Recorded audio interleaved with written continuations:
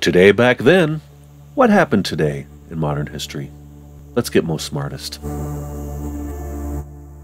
In 1790, the Principality of Liechtenstein is created within the Holy Roman Empire. In 1739, Richard Palmer is identified at York Castle by his former schoolteacher as the outlaw Dick Turpin. In 1789, Georgetown University, the first Catholic university in the United States, is founded in Georgetown, Maryland, which is now part of Washington, D.C. In 1813, the first U.S. raw cotton-to-cloth mill is founded in Waltham, Massachusetts.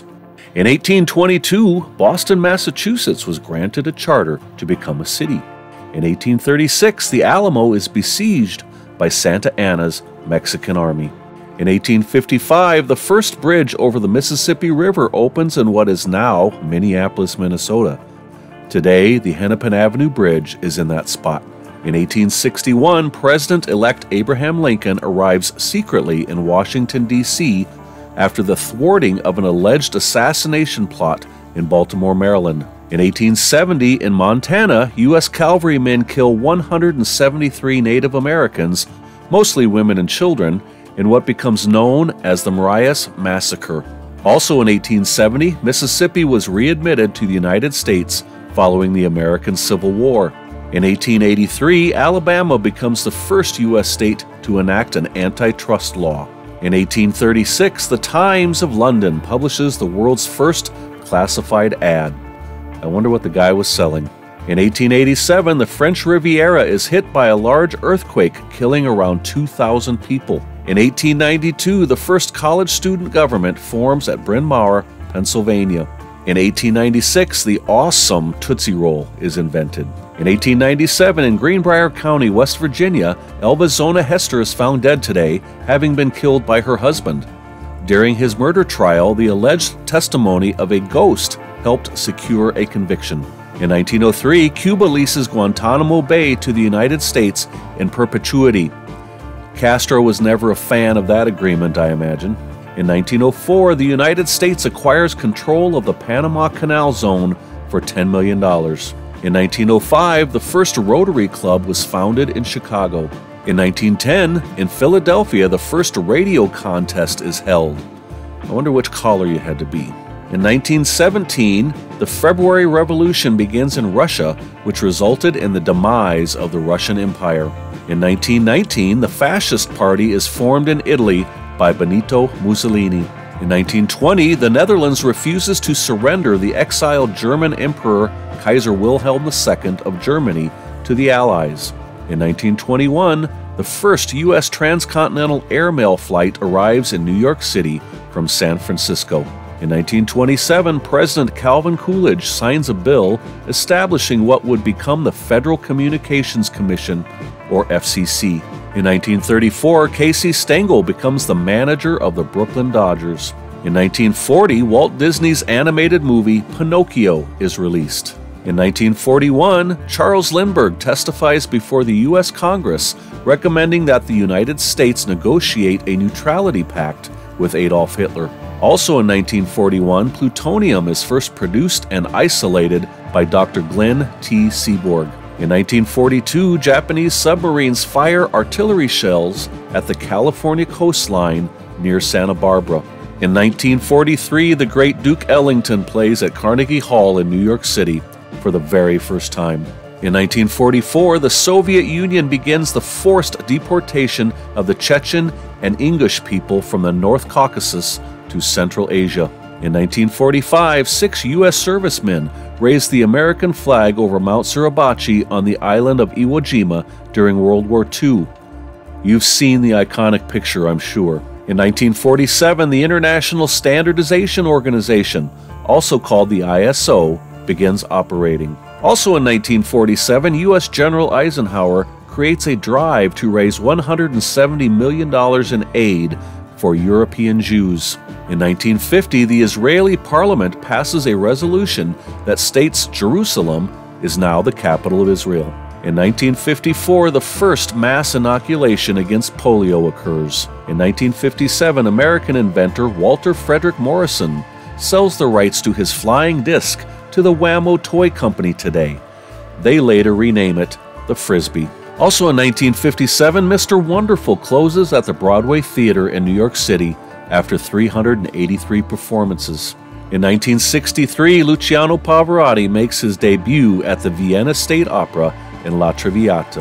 In 1964, the 24th Amendment to the U.S. Constitution, prohibiting the use of poll taxes in national elections, is ratified. Also in 1964, Charlie Finlay signs a 4-year lease to keep Major League Baseball's A's in Kansas City. In 1965, British-born comedian Stan Laurel of the comedy team Laurel and Hardy died at the age of 74, a huge loss.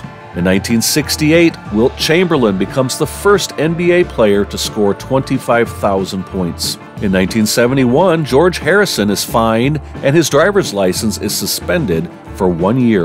In 1973, U.S. President Richard Nixon announces that a peace accord has been reached in Vietnam. In 1974, the Symbionese Liberation Army demands $4 million more to release kidnapped victim Patty Hearst. In 1975, in response to the energy crisis, daylight savings time begins nearly 2 months early in the United States. In 1976, baseball owners announced that spring training won't open without a labor contract. In 1978, the 20th Grammy Awards occurred today. The Eagles Hotel California, Fleetwood Mac, and Debbie Boone are among the winners. In 1979, Frank Peterson Jr. is named the first black general in Marine Corps history.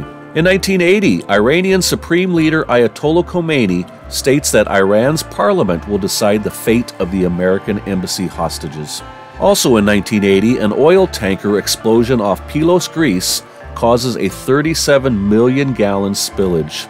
In 1981, People magazine features a story of the drug ordeal of Mackenzie and Papa John Phillips. In 1983, the United States Environmental Protection Agency announces its intent to buy out and evacuate the dioxin-contaminated community of Times Beach, Missouri. Also in 1983, the New Jersey Generals sign Heisman Trophy winner Herschel Walker to a 3-year, $5 million deal. In 1985, today is the day that Indiana basketball coach Bobby Knight famously throws a chair during a game. In 1986, the Rock and Roll Hall of Fame inducts its first members: Little Richard, Chuck Berry, James Brown, Ray Charles, Fats Domino, the Everly Brothers, Buddy Holly, Jerry Lee Lewis, and Elvis Presley. In 1987, supernova 1987A is seen in the Large Magellanic Cloud. In 1988, Chicago gives the Cubs the right to install lights and play up to 18 night games per season. In 1990, En Vogue's single Hold On is released and becomes Billboard's Song of the Year. In 1991, ground troops cross the Saudi Arabian border and enter Iraq, beginning the ground phase of the Gulf War. Also in 1991, North Carolina is the first NCAA basketball team to win 1,500 games. In 1993, child star Gary Coleman wins a $1,280,000 lawsuit against his parents due to them charging high fees to be his managers. In 1995, the Dow Jones closes above 4,000 for the first time ever. In 1996, the film Trainspotting opens today. In 1997, Greek serial killer Antonis Douglas is sentenced to 13 consecutive life sentences, plus 25 years, for the slayings of 3 women and attempted murder of 6 others. Also in 1997, Madeleine Albright becomes the first woman to serve as the U.S. Secretary of State. And also in 1997, NBC TV shows the movie Schindler's List, completely uncensored. 65 million people watch it. In 1998, Osama bin Laden publishes a fatwa declaring jihad against all Jews and the people of Europe and the United States, also referred to as Crusaders. Also in 1998, the U.S. Supreme Court lets Megan's Law stand. It allows for the publication of sex offender information. In 1999, hip-hop artist Eminem releases his first major record album, the Slim Shady LP. In 2000, Mexican-born American musician Carlos Santana won 8 Grammy Awards for his album Supernatural, tying the record set by Michael Jackson. In 2002, American Taliban John Walker Lind returns to the United States in FBI custody. Also in 2002, reporter Daniel Pearl is kidnapped in Karachi, Pakistan, and subsequently murdered.